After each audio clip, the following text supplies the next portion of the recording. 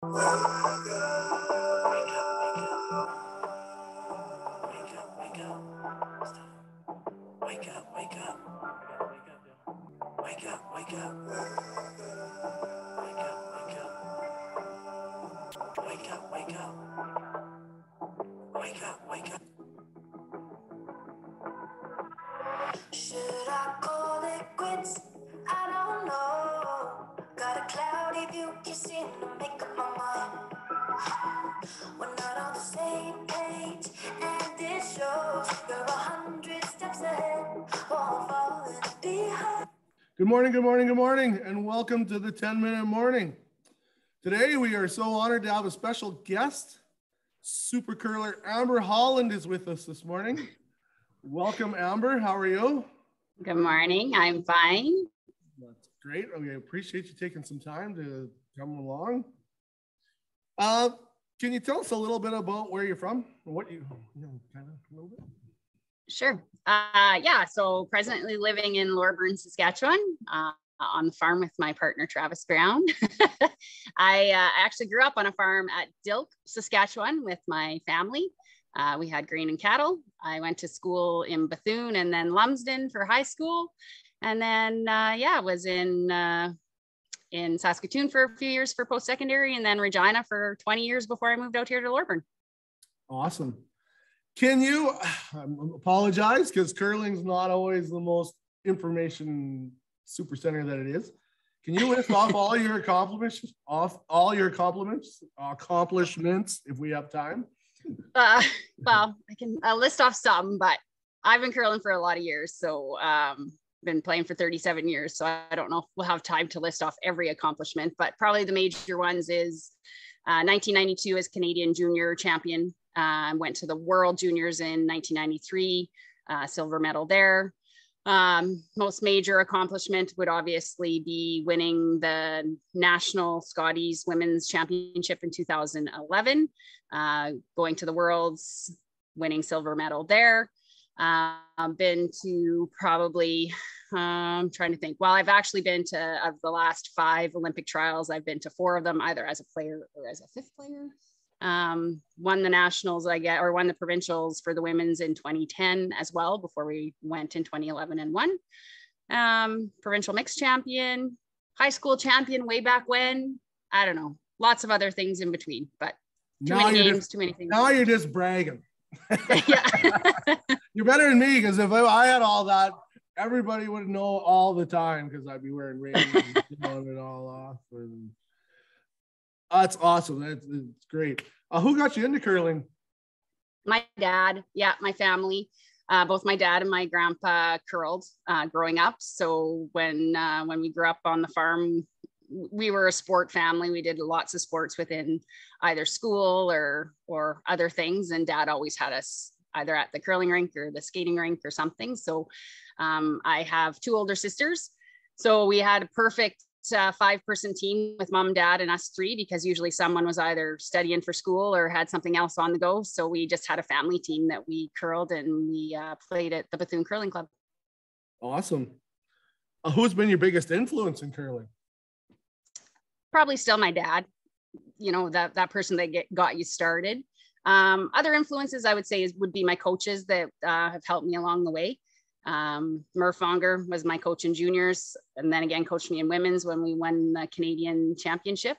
So he's been a huge influence. And then Jim Orr, who he was from Saskatoon, coached me for a number of years.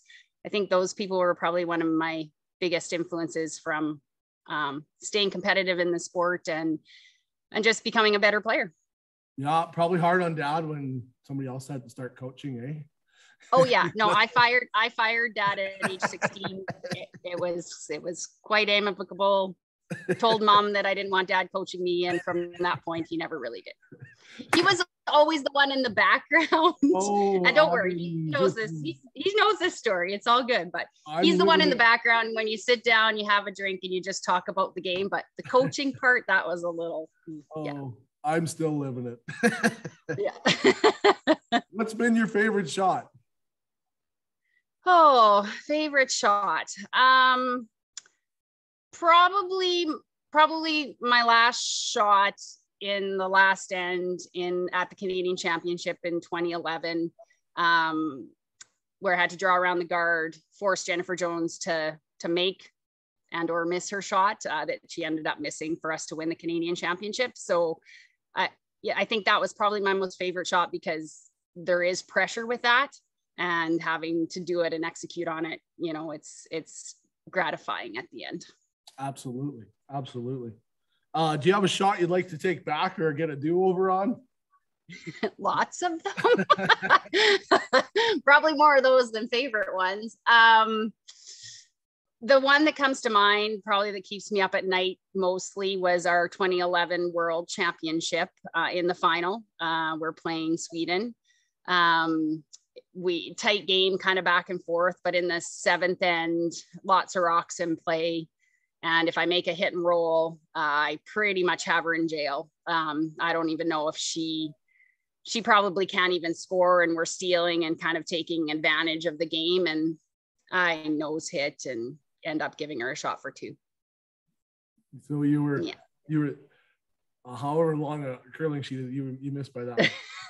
Yeah, probably. Yeah.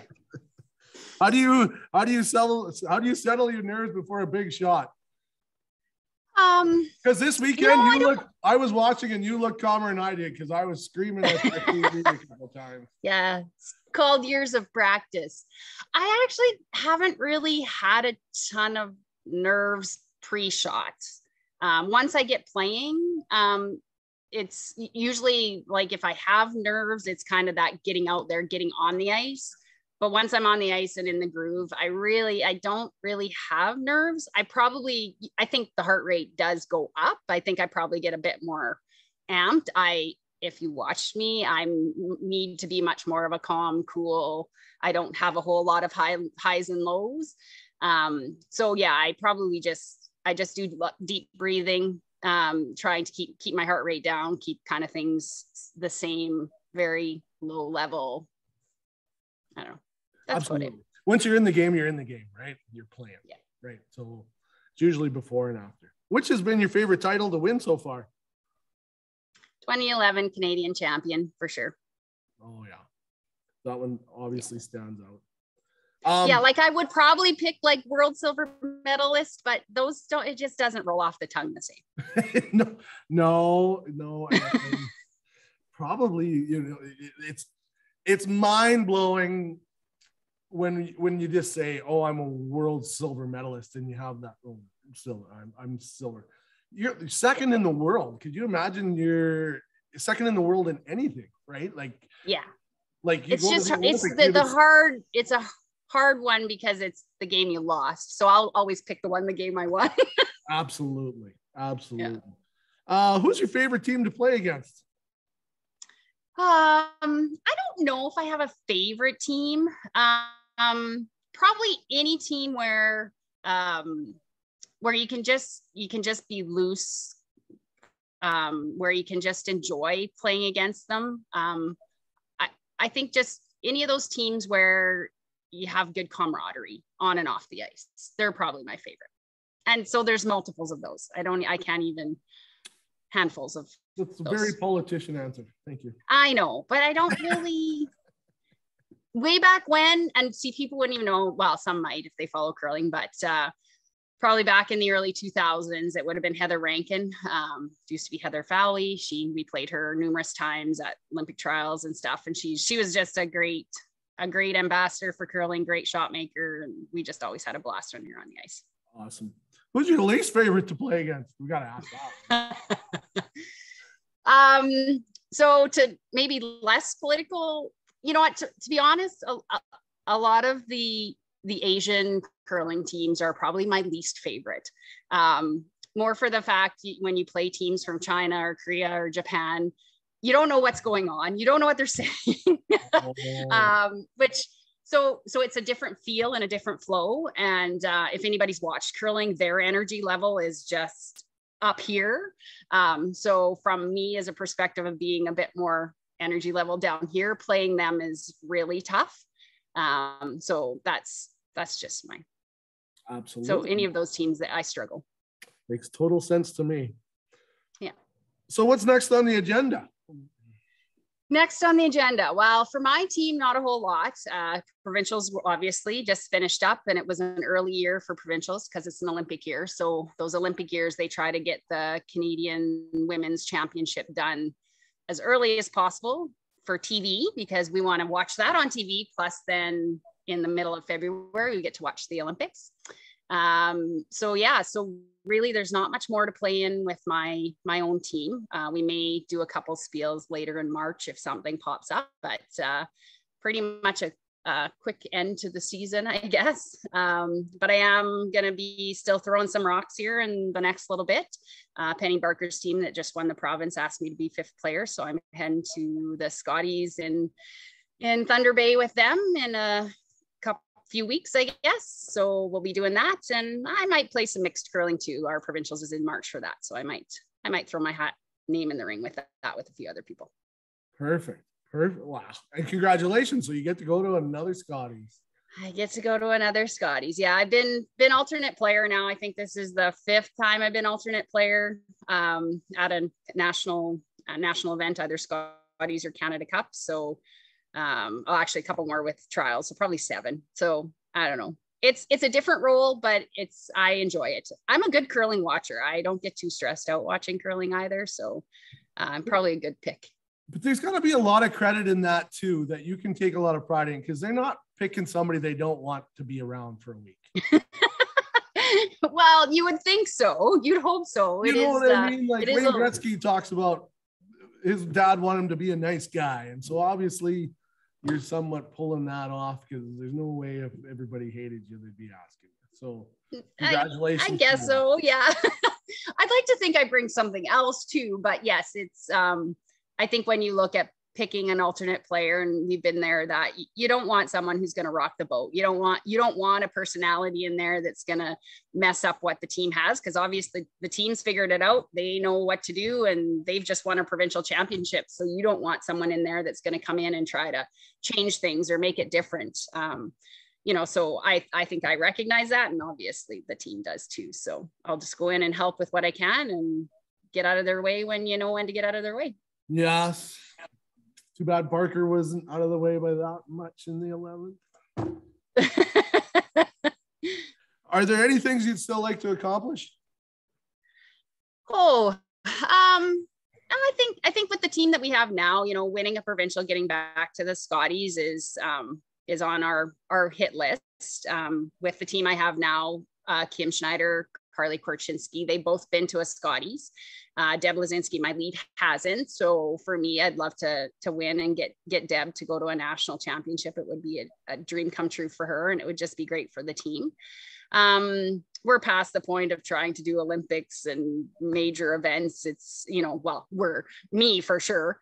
Carly's a little younger on the team, and she's maybe still going to chase that dream at some point. But I think we're just happy to stay competitive, but realistic about the time that we can put into the sport, over and above busy lives, family life, those sort of things. A lot of those teams that we see on TV are chasing a different dream and really making curling a full-time thing. And that's not who we are. We want to be able to balance both. And so accomplishing that would be an accomplishment in itself, because it's pretty tough to go out there and play against some of those teams that are making it a full-time gig. Yeah. Well, Amber, I so thoroughly enjoyed our time together. I appreciate it. Anything else you want to add in? No, just thank you to everybody. I know a ton of people in the area and the community were watching the live stream, and I was getting some texts and Facebook messages. So thank you for the support. It's great and great to represent. Harbor Golf Club, where I work, sponsors our team. So little shout out to them, for local people to, be involved and help us support our dream financially along the way. So that's awesome. I appreciate the support from a new community, because I haven't been here that long. Yeah. Well, we really take in successful people well. No. Well, thank you so much, Amber. I appreciate it. Have a great weekend, everybody. 19er shootout tonight. Don't forget to come down to the Teener Dome there, everybody. Have a great weekend. Thanks, Rick.